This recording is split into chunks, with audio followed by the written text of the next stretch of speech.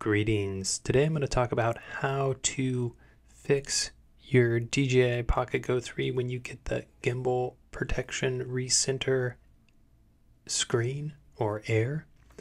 What happens when you're recording and this happens is autofocus breaks and none of your footage is in focus. What we're going to do to fix this is we're going to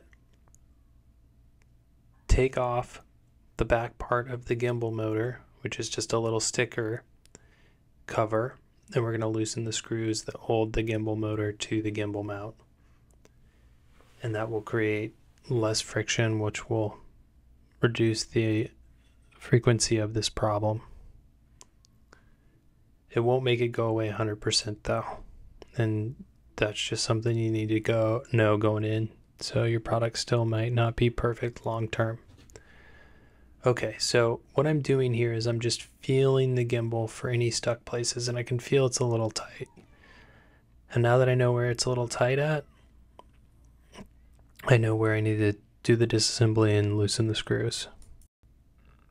So, using a dental tool style tool, it's not actually for dentist work, it just kind of looks like that. It's more for like modeling and carving clay or wax, but that's what I use to pry this sticker off. And after that I could loosen the gimbal screws to keep that from popping or from sticking, and improve the performance by just making the gimbal recenter error go away. So that's all I'm doing here is I'm loosening these screws and then testing the device after the screws are loose, and I'm leaving them loose. So it's as simple as that.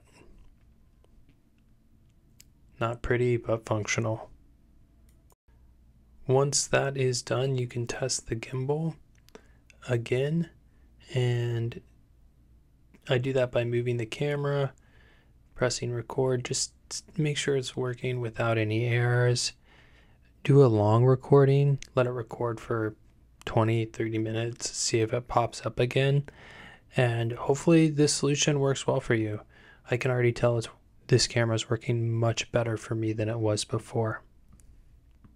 In any case, that's all I got for you today. Thanks for watching. We'll see you around.